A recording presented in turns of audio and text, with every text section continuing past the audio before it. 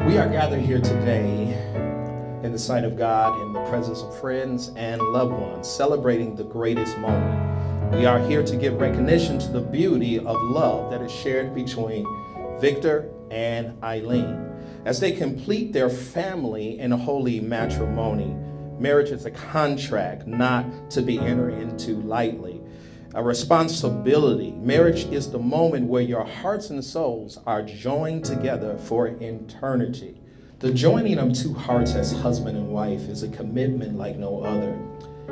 It offers an opportunity for sharing personal growth in no other human relation can equal.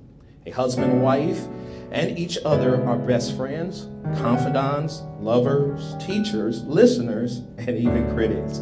The bond between a husband and wife deeply enriches every fact of life.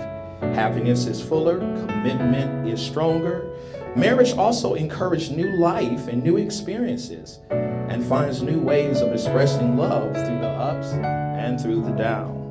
Victor and Eileen, as your journey begins as husband and wife, I will ask you both to remember to always treat each other with respect and to remember yourself often what brought you here today.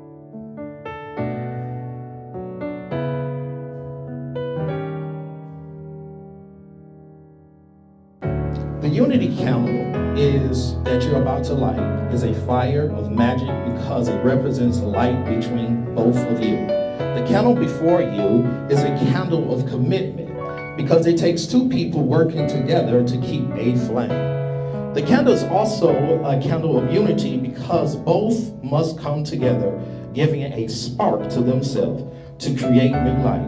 As you light this candle today, may brightness and the flame shine through your lives. May it give you courage and reassurance in darkness, warmth and safety in the cold, and the strength of the journey in your bodies, in mind, and in spirit. May your union continuously be blessed forever.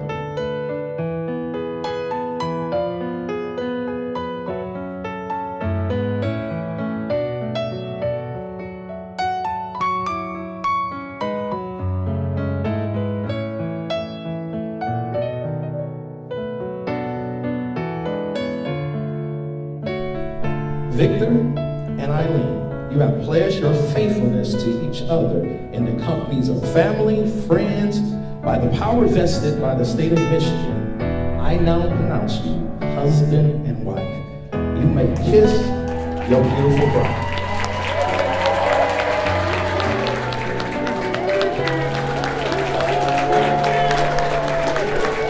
Okay. Wow. I'm proud to present for the first time Mr. and Mrs. Hardy on today. Can we go ahead and celebrate on today?